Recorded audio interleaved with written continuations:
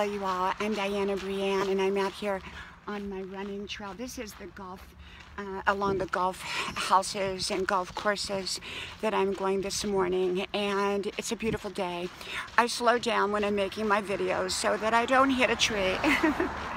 Anyhow, I got to thinking about Ninja Warrior. I don't really watch the show, but last night I caught a little bit of it, and I was amazed at how much endurance and strength some of these people had to get through some of these great big physical feats that they had to do. And so it was really, really incredible to watch. And I got to thinking about life. Successful people know how to overcome obstacles. They know how to go through obstacles because they realize that the best things in life often have obstacles attached to them. The things that everybody settles for, most people settle for mediocre, usually don't have that big of obstacles. And so if we want to make it in life, if we want the big things in life, the really good stuff in life, the brass ring, the gold ring, whatever it happens to be, often it will be met with obstacles.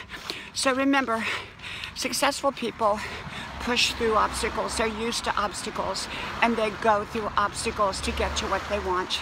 From my running trail to yours, I better speed up. Talk to you soon. Bye-bye.